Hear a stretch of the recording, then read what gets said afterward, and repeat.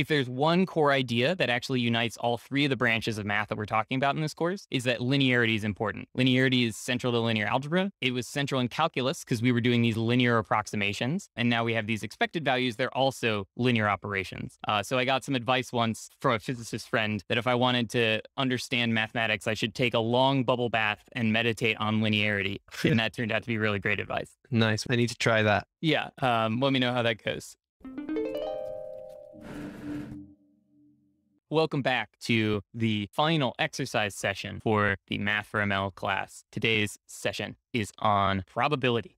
And I am, as always, your host, Charles. And with me today, I have ML engineer at Weights and Biases, Scott Condron, who will be working through the exercises. Hey, Scott. All right. Probability is one of the tougher components of the math of ML, and there's like lots of really deep ideas. So understanding it from its fundamentals can be really challenging. I'm going to try and focus then as much as possible on the ideas that we most need for machine learning, and in particular, ideas around entropy and information theory. All right, let's dive right in, Scott.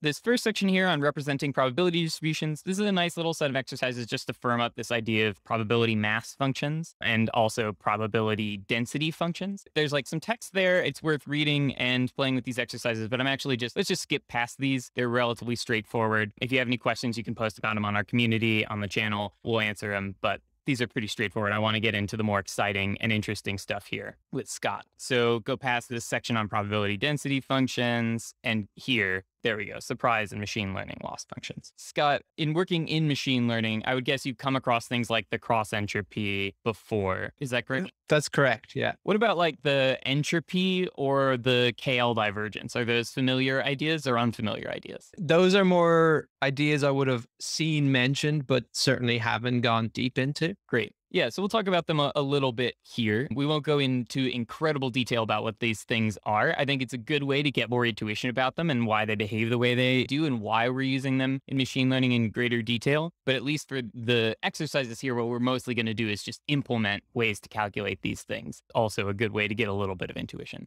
But those links there point to blog posts and other places to learn additional stuff about all these pieces, the surprise, the cross-entropy, the KL divergence. Okay, cool. So our first bit here is negative log probability or surprise. So in the lectures for this class, I talk a lot about this idea of the surprise as the negative logarithm of the probability, what that means, but we don't ever calculate it. So the short answer is that surprises it's very much like our intuitive idea of surprise. When something is unexpected, the surprise is really big. When something's impossible, the surprise is infinite. When something is certain, there is no surprise at all. So that's the intuition for the surprise. But now let's write some Python code for the surprise. So that's this exercise here, which takes in a probability mass function as an array and an index into that array and returns the surprise, just like is written in that little block of math up there. Okay. One thing that I'm immediately a little bit surprised by is that the PMF here has function in the name, but it's being passed as an array. Is that right?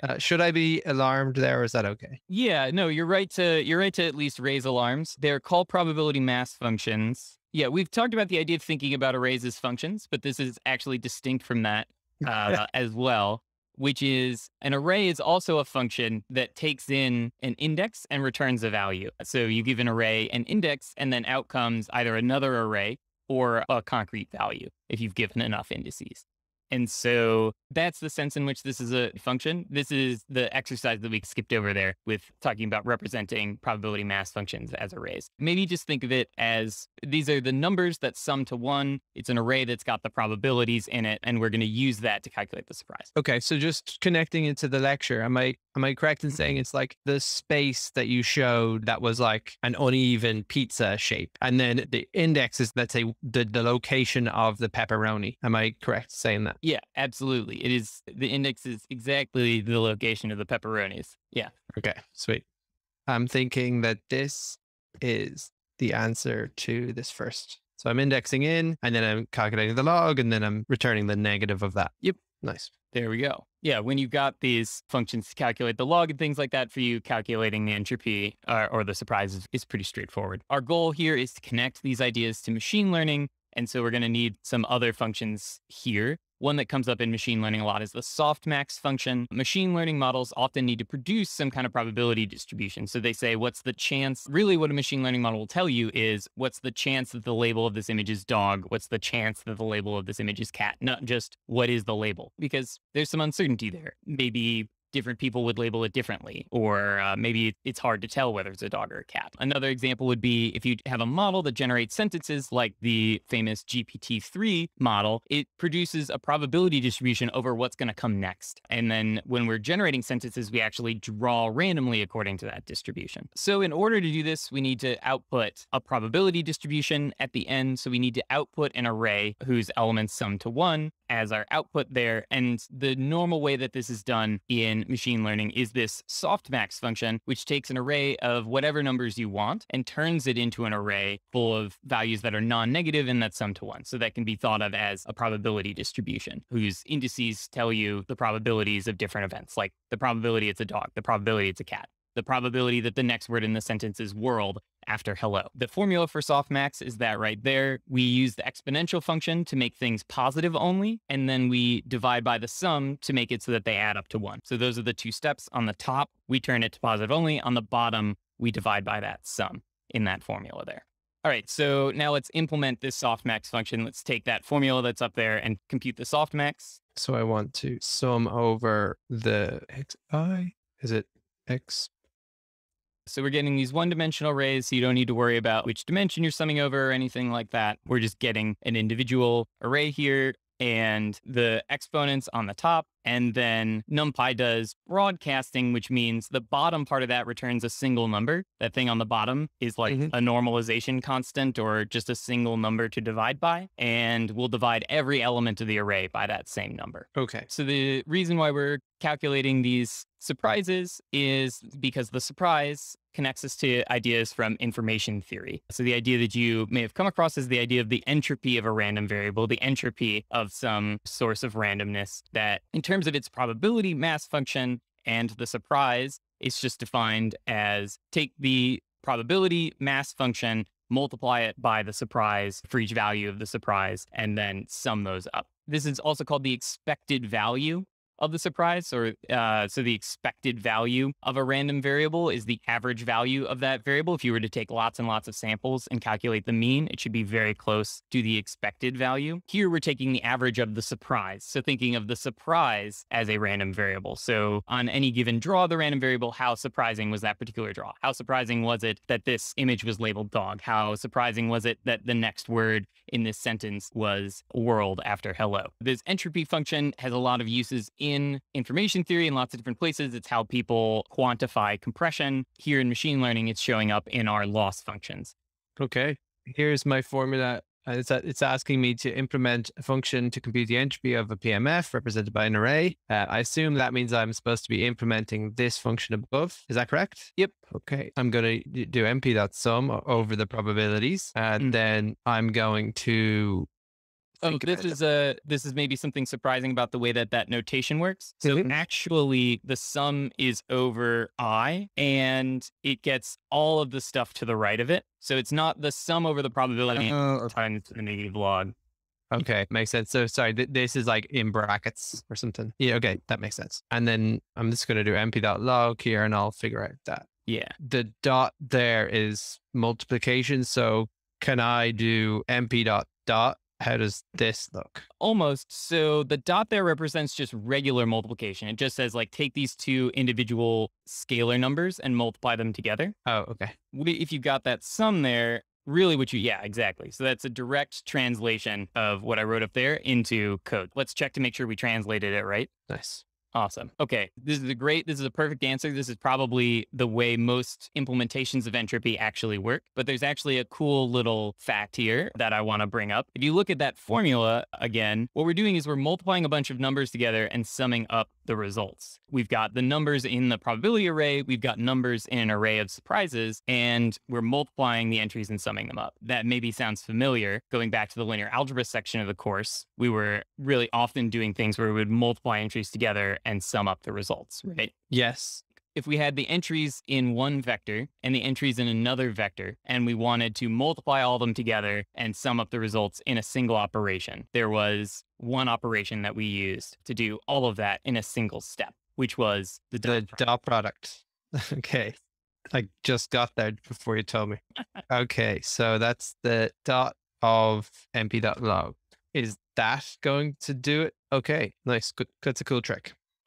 Yeah, maybe this isn't best way to implement the entropy. There's maybe more numerically stable ways to do it. There's some caveats here, but the core idea is that there actually is a really close relationship between these expected values and ideas in linear algebra. These are, the expected value is a linear operation. If there's one core idea that actually unites all three of the branches of math that we're talking about in this course, is that linearity is important. Linearity is central to linear algebra. It was central in calculus because we were doing these linear approximations. And in fact, even the limit is a linear operation. And now we have these expected values. They're also linear operations. So I got some advice once from a physicist friend that if I wanted to understand mathematics, I should take a long bubble bath and meditate on linearity. And that turned out to be really great advice. Nice. I need to try that. Yeah. Let me know how that goes. The entropy is something that tells us the minimum number of bits required to store the values of a signal. If something varies randomly, entropy tells us no matter how good you are at compression, you're going to need at least this many bits if you want to represent it perfectly. But in order to calculate it and in order to know it, we need to know the true distribution of these random values. We need to know exactly how likely it is that each event will happen. And that's not something we generally have access to. We can train models that try and approximate it, or we can develop laws of physics that try and help us compute these things, but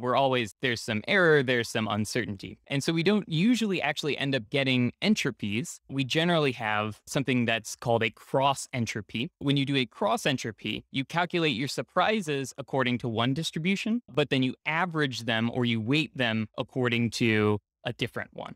So the idea here is my model tells me I should be this surprised by the next output in this sentence being the word world after hello. It tells me I should be 2 bits surprised. And then when I come across that in a data set, that adds 2 bits of surprise to my average. And then I loop over like a gigantic data set and I can get a guess at the cross entropy of my model. Getting the true entropy of the English language much harder than estimating the cross entropy of a particular model. Okay. So sorry, just so I understand. This is would be like if you had access to the real distribution of whatever you're trying to figure out. And this is like trying to approximate it with an estimation each time. Am I correct in saying that? Yeah. So Q here is our estimation. P is still the truth. And so you can estimate the cross entropy because you know how surprised you are and you can draw samples according to P. So you can estimate the cross entropy. With the entropy, it's a little bit harder to estimate because you also don't know how surprised somebody who knows the true distribution would be. The right component of our dot product, that surprise, you also don't know. So this is at least one step more known. Okay, that's a good point. Great question. Okay, now let's do the cross entropy here. Mm-hmm. And if you have P and Q as explicit values, it's even simpler to calculate this. Cool. I'm going to use your dot product trick and I'm going to do P and then it's the np.log of the Q. Exactly. Nice. All right. And the grader agrees, which is good news. That's our cross entropy. It's calculated in a very similar way to calculating the entropy if you've got these distributions. So the cross entropy is what shows up in your actual neural network losses. So we're getting much, much closer to actually having a neural network loss here. You won't see it calculated with exactly this formula. You know, if you're working with, say, data with labels, the cross entropy, people use tricks to calculate it. We'll also see that if it's something like a regression problem, people replace the cross entropy formula. It's, you know, if you actually calculate this out, you'll find it turns into the squared error. It turns into the absolute error. It turns into all these other loss functions. But this is the sort of like loss function underneath all these other ones that gives us the specific things that we compute for one machine learning model or another. Cool. So one last bit here of additional entropy calculating things is the KL divergence. The cross entropy gives us one way to measure how different two probability mass functions are. Like if Q is really far away from P, I'll get a larger cross entropy the more different Q is from P. But it's not quite a distance. One thing that we like about distances is that a point should have a distance 0 from itself. So the distance from one point to the same point should be 0. Whereas if I take the cross entropy of P with itself, I'll get the entropy. That would just be p times negative log p. So instead of using the cross entropy, it's often convenient to use a different quantity to measure the difference between two probability distributions, which is the KL divergence. So I gave the formula there, which is the sort of like definition formula that people often use. If you rearrange this really quickly, just take that logarithm and split it apart and turn this into two sums, you'll see that turns into divergence is equal to cross entropy minus entropy. And this is the formula I prefer to think of. If somebody asks me a question like, oh, does the KL divergence do this? Or what's the definition of the KL divergence? I immediately think, okay, it's the difference between the cross entropy and the entropy. It's the way we normalize the cross entropy down to zero. And then maybe I like unpack that definition. I unzip it into the full formula or into this more compact version that's up there. So that gives you good intuition, I think, about what this thing does. Depending on the exact application, the loss function you're using might be the cross entropy or might be the KL divergence. They only differ by this entropy term here. And depending on the derivatives you take, maybe that term has derivative zero, so it vanishes. And so sometimes it's useful to think of it as a KL divergence. Sometimes it's useful to think of your losses as coming from the cross entropy. Okay. I guess a quick question is, do you have any rules of thumb that is like when you would see one versus the other? Yeah, I guess if you're doing things that are closer to generative modeling, you're more likely to actually care about that entropy term. So with things like variational autoencoders, this will still be in there. There's a different kind of divergence in GANs, and that term becomes really important. But if you're doing something that's closer to supervised learning, where all you're trying to do is match your particular outputs, the particular things you've been given, that will just show you that cross entropy term. Okay, cool. So it's kind of a divide between discriminative and generative modeling. That's the more old school term for those two things. But yeah, you'll always care about the cross entropy. You will sometimes care also about that entropy term. Cool, thanks. Great question. Yeah, now let's do a quick function to compute it. Okay, so I'm going to not use any functions like this representation. I'm going to just calculate it directly, and I'm going to use your dot product trick again, and going to pass in the p, and then it's going to be np.log or negative np.log of q divided by p. And I'm now wondering whether NumPy is going to let me do that. Is that going to do a element-wise divide? Or I guess we can have a check and see if it's... We can have a check for sure. I think you're right that it is that element-wise divide that you want. Yeah, awesome. Cool. In general, when you use your normal math expressions, divide times plus, NumPy interprets that as I want to take all the elements of this array and like add them together. Or maybe I want to add the same number to every element in this array. And it's only if you use the special operator for matrix multiplication, or you use a NumPy function that's defined only for arrays like dot, that you start getting things that, change the shape of the array and don't just treat it as like a for loop over applying this to the elements of the array. Okay, cool. That's good to know. Now we're ready to put this together into the definition of a typical loss function in machine learning. ML models often output probability distributions, and the goal of training from a galactic view is to align those probability distributions that come out of our model when it's fed with inputs with what we believe to be the true probability distribution on the basis of some samples. So we have samples of inputs and labels, and that gives us like a kind of estimate of the probability distribution. And we want our model's output distribution to match that. Another way of thinking of it is to say we want our model to be as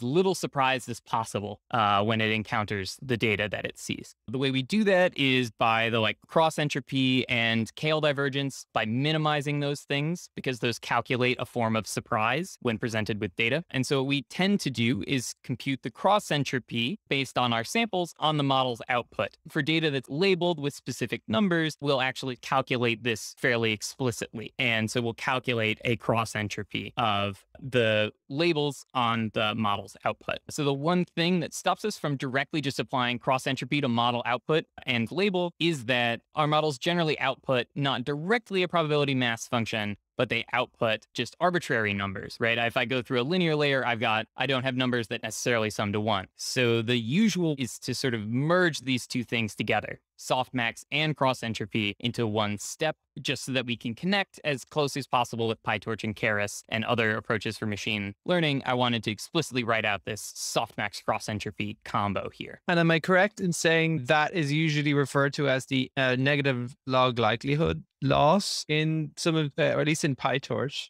Yeah, this combination is called the negative log likelihood loss. The name has changed a couple of times, I think, and I think there's differences in convention between PyTorch and Keras. But yeah, this combo goes by that name in PyTorch, and negative log likelihood is another term, another way of saying surprise. So if I were writing PyTorch, I would have tried to call it the surprise loss. That negative log likelihood terminology is a little older, a little more standard than calling it the surprise. Okay.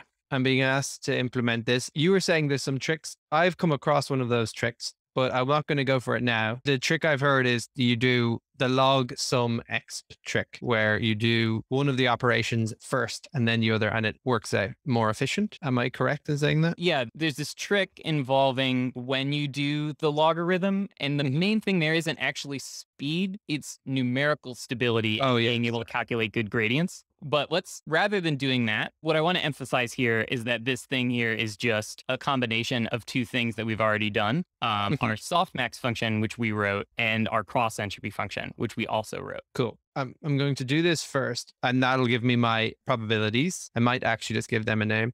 And then with that, I'm going to do my negative log likelihood, my cross entropy, which I'm going to do with, again, your trick, which will be probs np.log of probs. Oh no. So I have been passed np. So applies that to the logics, includes the contribute. Okay. So it'll be between this and this. Let's go ahead and run this. Yep. And see what the grader says. Oh, you wrote np.softmax, but we wrote the softmax function, right? Oh, okay. Yes, true. I just assumed that this existed as a function, but we wrote the softmax. So this should do it, or at least we should get a new error. It'll run.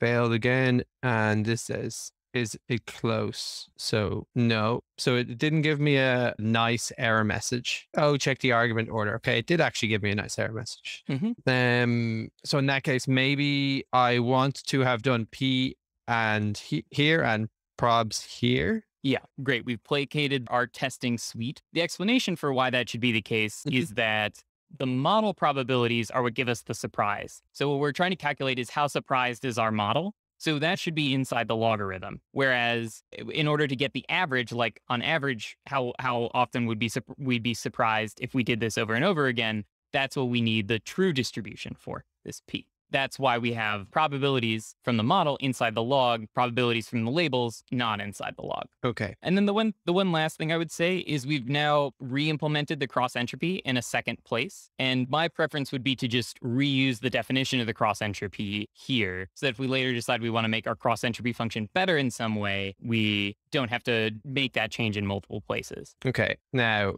that we're here, this isn't too bad. Oh, actually, no, I did it wrong though. I should have done this. Yeah.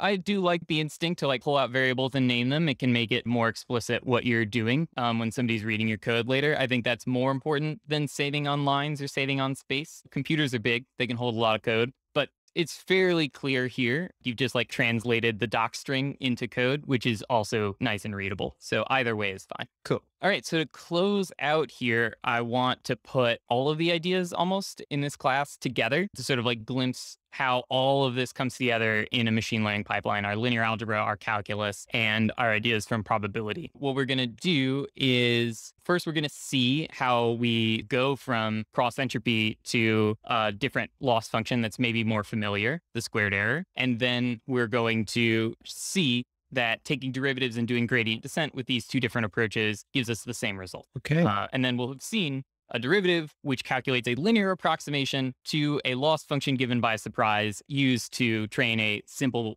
ML model. The connection here, the way that we go from broad ideas about probability distributions and their cross entropies to a concrete specific loss function, is through the Gaussian distribution, the normal distribution that we talked about in the lecture. So when you take the Gaussian probability distribution, the probability density function that we have here, if we take the negative logarithm of it, it takes all that stuff that's up inside the exponent and pulls it down and turns it into this kind of simpler looking formula here. So we just have the difference between x and the mean value of the Gaussian distribution squared. That gives us the surprise. And this thing. Yes. Then there's a normalization constant there that makes sure that the probability probability density function integrates to 1, that the probabilities are normalized. So we've got that in there. But then the core thing that changes as we change x or we change mu is that thing on the left. And that's just a squared error. The neat thing about Gaussians is that they turn a hard problem of like, how surprised am I by this input into a simple problem, which is how far away is this value from another value, which is nice, simple function, easy to compute. Cool.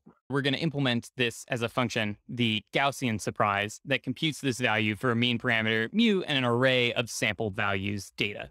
So data is our x here, and mu is that mean parameter. So to write this one, I think this one is one that does really benefit actually from naming each piece and then combining the like named pieces together. Okay. So data here is my x, and mu is this input. Okay. And yeah, I'm seeing z here, but there's no normalization constant being passed in. Is this something that I'm going to have to figure out? Yeah. And actually, I would recommend there's some benefit to actually like writing code backwards rather than writing code the way the computer experiences it, which is, a series of instructions that build up to something. Start with the code that you want to write to close this thing out, which is probably like a direct translation of that line of code up there. And then look at that line of code and be like, okay, why doesn't this run? To start off, we'll write something that maybe doesn't run. Data minus mu, and then I'm going to do that. Yep. And then I will just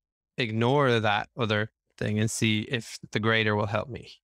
Ooh, this is a fun one. The Gaussian surprise here says take in an array of data and calculate the total surprise for having observed all of that data. And what you've done there is done the broadcasted version, which gives you the surprise for each one separately. Okay. So I want a sum of each element in these having been applied with these. Am I correct there? Yep. So you want the squared error done for all the data at once, and then you just want to add those up.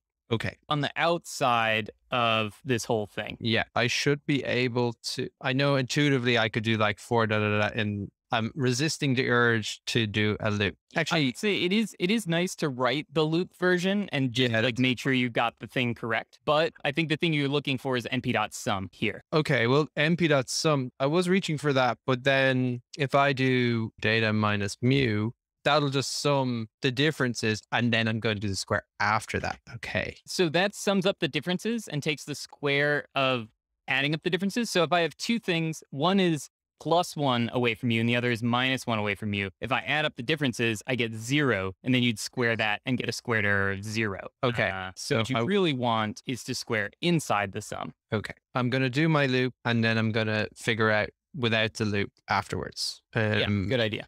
So I'll just do x minus y squared for x, y in zip mu data. Okay, I think maybe this is why this is maybe confusing. Mu is just going to be fixed here. Mu is just a single value being passed in. And so you don't have to zip them together or anything. Okay, that is definitely where I was confused. I think I can survive now with summing the differences. So I want to do x. Oh, well, actually, I'll do it here. So I can do no zip and then no mu. And I'm just going to call this x. And then I'm just going to do x minus mu here. What have I done wrong now? I have a wrong bracket somewhere. Oh, here's the bracket. In data. Yeah. And then I also want to multiply that by 0.5. You got it.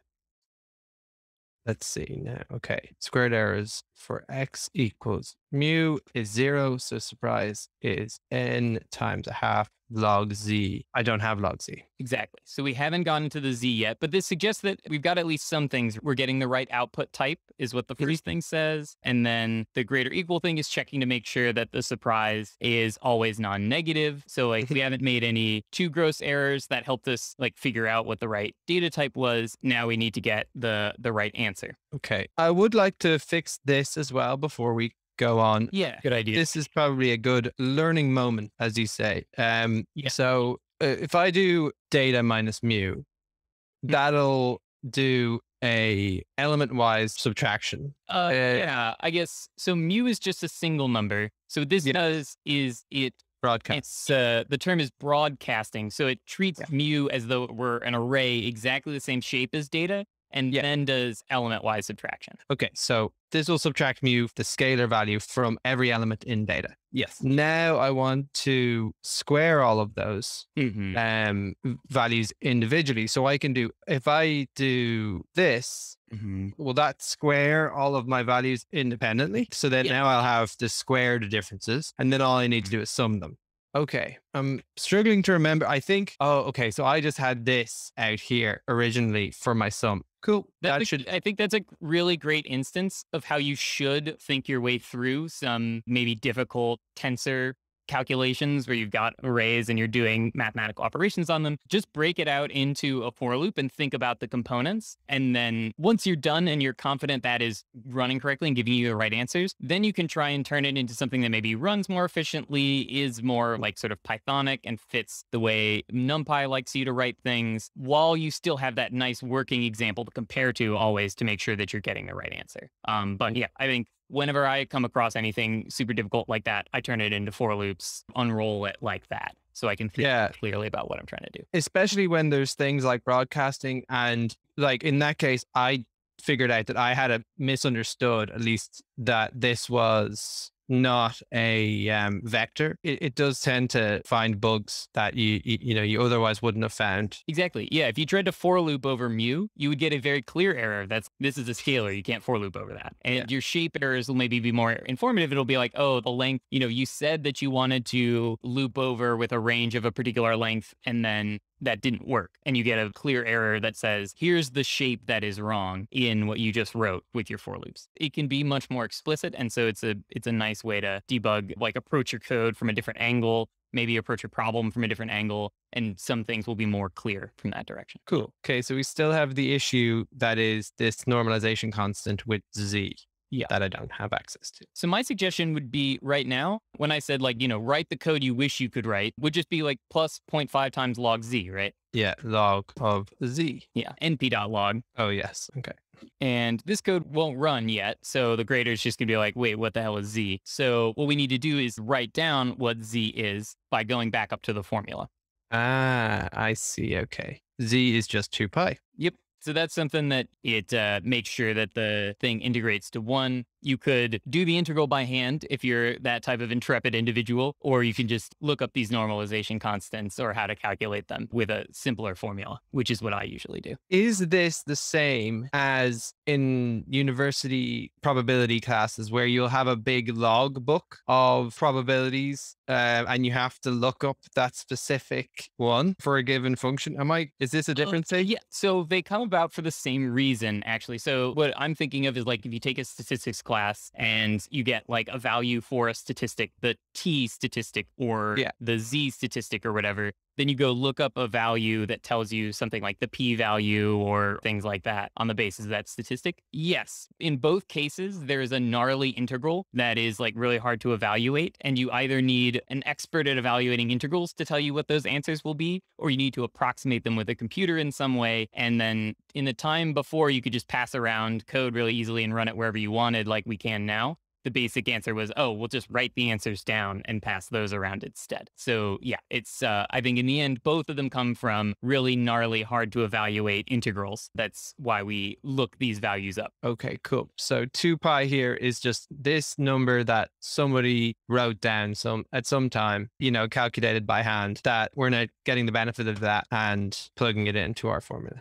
Okay, where are we at here? The 0. So the surprise is n times half log Z. Have I done that correctly? Times maybe that log pi. The one tricky bit here, I actually didn't see this, is that formula up there is the surprise for one value. So we get a 1/2 log Z every single time we evaluate on a value. You could do one of two things. You could either put it inside of the sum there, or you could multiply it by the number of terms in the sum, multiply it by the length of the data. Interesting. Okay. I could do that now, but I don't think I'd really understand it. Is that shown in this formula, or is there some implicit I here that I'm not seeing? Yeah, there's an implicit I there. The surprise on observation xi is 1/2 of xi minus mu squared plus 1/2 log Z.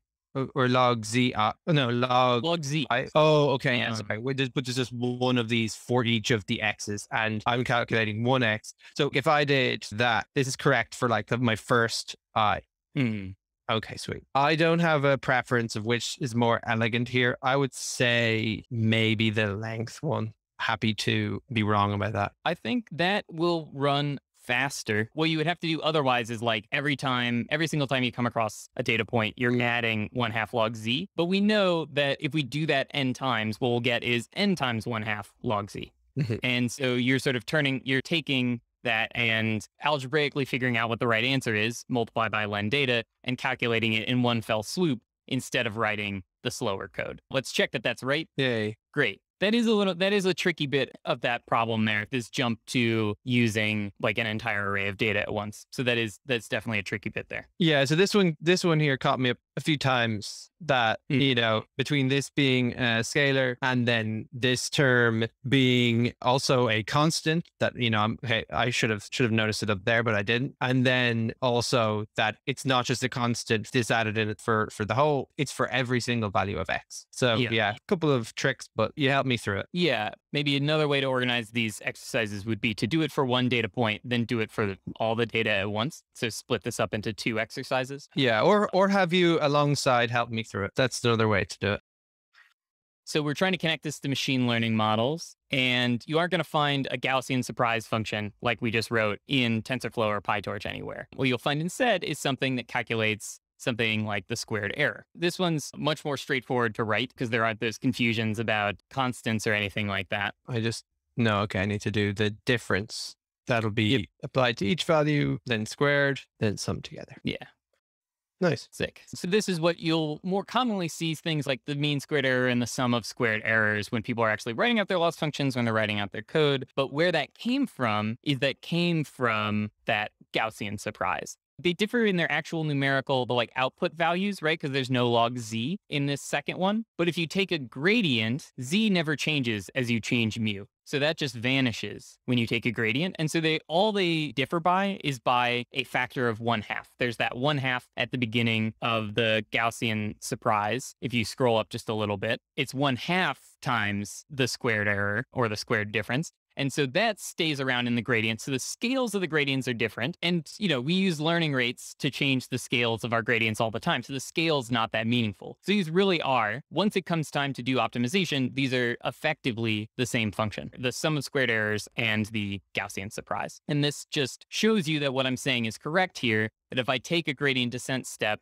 using that Gaussian surprise function you implemented, I get the same answer if I do it with the sum of squared errors. Instead, down there in that last assert block there is saying that these 2 gradient descent steps give you the same answer. And it's got the half learning rate. Exactly. Nice.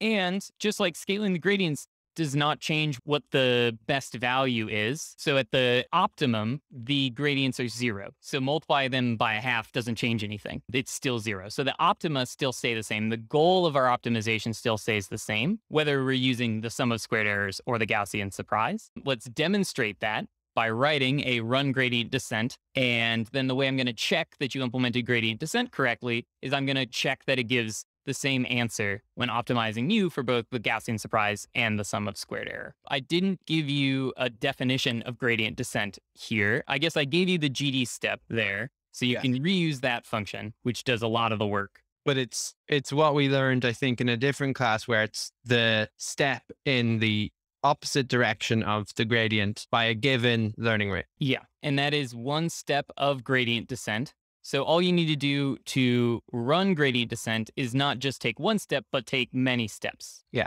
Okay. So this would be like your epoch number, where in each step or in each epoch, we evaluate the gradients for all of the data. Usually that's done in mini batches. But in this case, I gather we'll be doing it per element in the data. I would say rather than doing mini batches or doing it element-wise, the GD step expects to get an array of data. And let's do the GD step for n steps. For n steps, yeah. For in n steps or range of n steps. I don't actually need the steps, and then I'm going to call gradient descent, and it's going to return something which is going to be my new value for the parameter mu. So mu here is the parameter of this Gaussian distribution, and it's like the parameters of our model, because once you have that parameter, you know the probability distribution over the outputs. Just like once you have the parameters of a neural network, you also have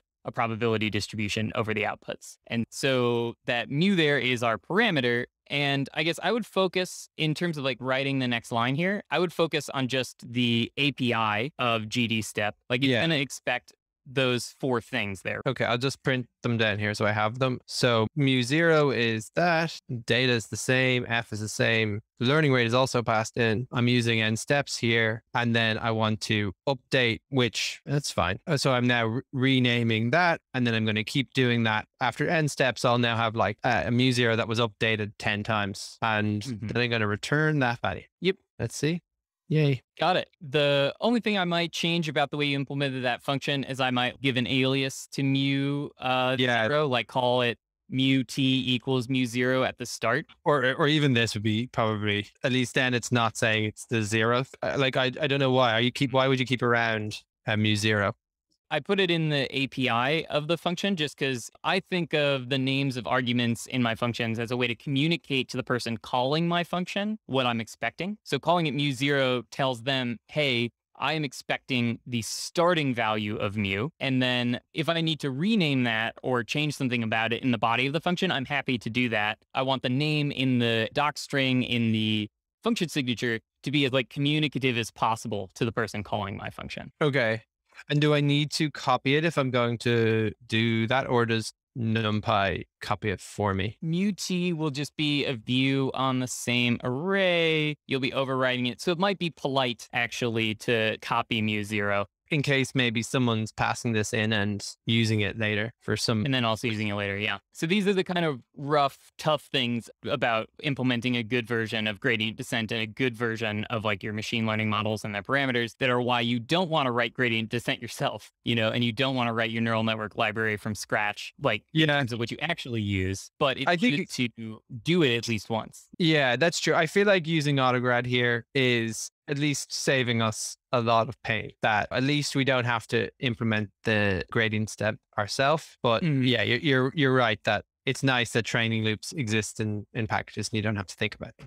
But in order to be able to like make use of those effectively and to debug them, it's really useful to go through an exercise like we've done in the course of this whole class, actually, and think through where are all of these ideas coming from and what would be the basic bare bones implementation of a bunch of these things, like calculating a gradient, like running gradient descent, or doing all these linear algebra operations, writing these things out in maybe forms that are not very numerically stable, are maybe not very efficient, but are easy for us to understand and give the same answer. And then you can take that intuition and run with it to be able to understand the stuff that's actually useful that's out there in like PyTorch and Keras. I completely agree. Great. I'm glad. And hopefully the folks enjoying this course from home also agree. I gave some recommendations for additional exercises or resources for learning math for machine learning in the lecture, but I would close out just our exercise video series by saying, if you want to really understand this stuff, there's no substitute for like building a toy basic version of these things yourself. And some of the resources I pointed to help you do that. Programmer's Introduction to Mathematics by Jeremy Kuhn is a good example. Build Your Own X on GitHub is another one. These are great places to try that and really get comfortable with these things and become, in the end, more comfortable with the machine learning models and tools you're building. All right. Thanks a lot, Scott, for working through all these exercises with me. You've been a really great sport as I've trapped you in my little learning traps, and you've done a great job. Thanks. I've learned a lot.